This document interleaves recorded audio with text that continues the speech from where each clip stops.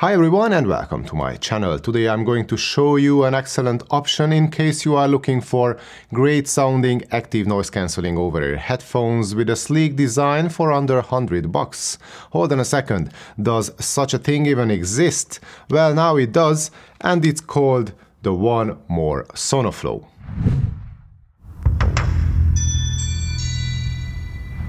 When I first opened up the box, I got a bit confused as I was not expecting such a premium feel from a set of headphones that comes in just under $100 or euros. And I certainly was not expecting the design to share as many traits with the older Sony WH-1000XM3 or 4 as the SonoFlow does. From the carry case to the padding on the headband, it feels like I have one of those popular Sony cans in my hand.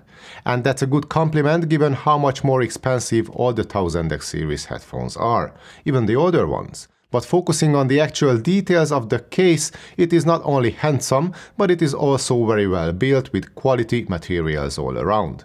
Opening it up reveals the headphones themselves, which lay flat inside the case. Both ear cups can be fully folded up, making the SonoFlow a relatively compact travel companion. We can find two cables tucked in a little pocket.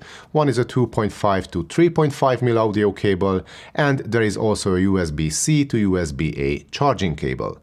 Onto the headphones themselves, the design is modern and sleek. The official literature refers to the color of the headphones as black, however it's anything but black in my opinion. It's more like a gunmetal finish and I like it a lot. The SonoFlow is mostly made from plastic, but the headband is metal, which gives it great flexibility and durability, but the fit is only snug enough to keep the headphones in place when sitting or strolling around casually.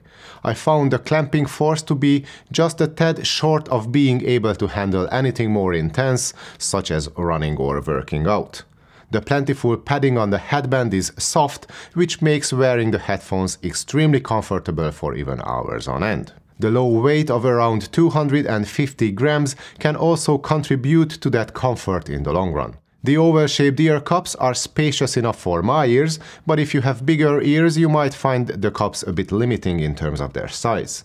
The padding around the ears is quite generous. It's also soft and it can breathe relatively well, so sweating might only be an issue in hot conditions. The faux leather cover has a nice touch to it, but it feels so thin that I'm not sure how long it will last. The pads are also not replaceable, so only time will tell if my concerns regarding its longevity have any merit. The yokes and the hinges are also made from plastic, and I can hear some creaky, squeaky noises here and there, even when I turn my head around or my jaw moves when talking or chewing.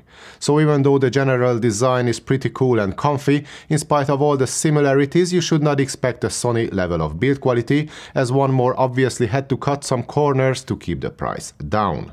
However, when compared to the Soundcore Life Q35 for example, the overall experience is similar in terms of comfort and fit. Both headbands have roughly the same amount of padding, but the ear pads are ever so slightly thicker on the Q35. The build quality might be a step above the SonoFlow, but the Q35 is still more expensive than the SonoFlow, even a year after its release, so that's somewhat expected again. And why do I not compare the SonoFlow to the more recent Space Q45, you may ask? Well, I've got two reasons, maybe three. One, the Q45 comes in at a 50% higher price point, while you can get the Q35 for much less as of making this video, and that fact makes it a better match to the SonoFlow from a cost perspective. Second, the Q35 is also a very close match to the SonoFlow in terms of features. And third, I don't even have the 45s, so yeah, you are not the only one on a tight budget. And here is where I have to tell you that I got the SonoFlow headphones from the manufacturer for this test, but no money exchanged hands, and I'm completely free to say whatever I want to say to you about the product. But moving on to the battery department, I reckon this is an area where the engineering team didn't want to cut any corners. We can get an extremely long single charge playtime of 70 hours with the ANC turned off, but even if we use noise cancelling all the time, the headphones can still last up to 50 hours. Add to that the 5 minutes quick charge feature, which can give you up to 5 hours of use, and you get an industry-leading performance regardless of price. It's kind of hard to test and confirm these numbers in real life, but I'm pretty sure the 1MORE headphones can last a full week of all-day use at work, for example. That's unless you use the LDAC codec and let's say the multipoint connection a lot, because that can have a significant impact on the battery life, but that applies to all headphones and it's not specific to the 1MORE SonoFlow. And since I brought up multipoint and LDAC, let's talk about connection a little. So we get a cost-effective Bluetooth 5.0 compatible chip on board with support for SBC, AAC and LDAC. And as far as audio codecs go, LDAC is one of the best options if you want good resolution in your sound, hence the high-res audio badge on the box. LDAC eats up the battery a lot faster, it can affect your available wireless range, and it's only available on Android, but it is on board nonetheless. But regardless of your codec choice, the connection will be solid. I found pairing easy to all sorts of source devices, and I had not experienced any signal dropouts during the last couple of weeks of testing. Whether I was using Android or iOS, I had no lip sync issues either, and casual gaming is also okay with the SonoFlow.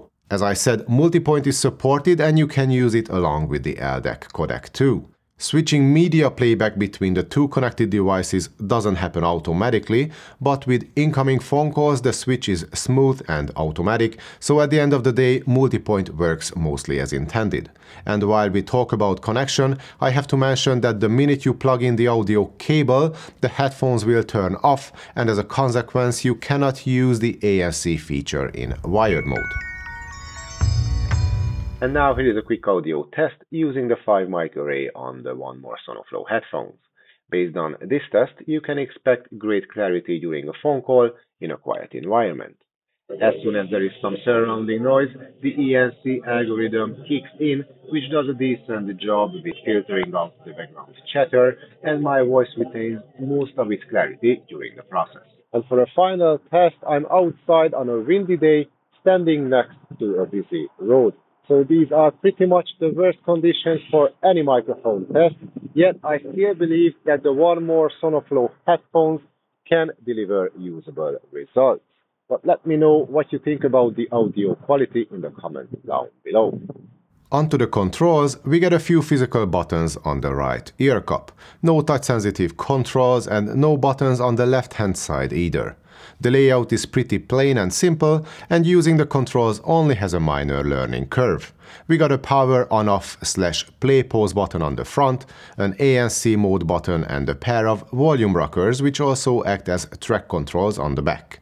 You can also activate your voice assistant and answer or hang up phone calls using the power button on the front. The physical controls do their job just fine, however the buttons might feel a little cheap compared to those on higher-end models, but let's say the Soundcore Live Q35 has similarly plasticky and clicky sounding buttons.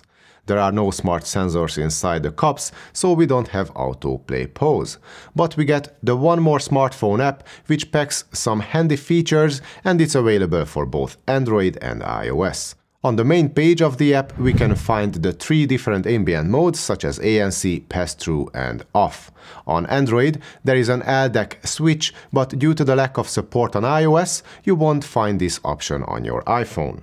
But you will find the recently updated sound options menu on both platforms, which now does not only have 12 carefully tuned presets, but it also offers a 10-band manual equalizer with the option to create and save 3 different custom sound profiles. We also get firmware upgrades, quick guides and soothing ASMR sounds, and you can find the multi-point switch inside the settings menu under experimental features. The app works well, the UI is clean and easy to use, and you can find pretty much all the features there are in this price range. Now, onto the Quiet Max AI active noise cancellation. It does a remarkable job at drowning out noises such as airplane cabin noise. And I mention airplane cabin noise specifically because I was traveling a lot with the 1MORE SonoFlow and I found it very satisfying in terms of taming that constant hum. I also got a chance to A/B test the SonoFlow with a pair of Sony WH-1000 XM4s, and I have to say that there are only two areas where the XM4s have a clear advantage. One is the more effective passive isolation, which can contribute big time to what the ANC can do on any headphones, or in the SonoFlow's case, can hinder its performance a little. And two, random higher pitch noises such as human chatter are fairly more attenuated on the XM4. Other than that, the SonoFlow performed admirably, no matter the huge price difference. Of course, we don't get as many fine-tuning options in the app as with the Sony, but the sheer noise-cancelling performance is mostly comparable. The Soundcore Q35 is also close in general ANC performance, but again, those higher frequencies are blocked out more effectively by the Q35. The pass-through mode on the SonoFlow is okay, but there is an above-average amount of hiss present in this mode, and the headphones make the surrounding noises sound a bit thin.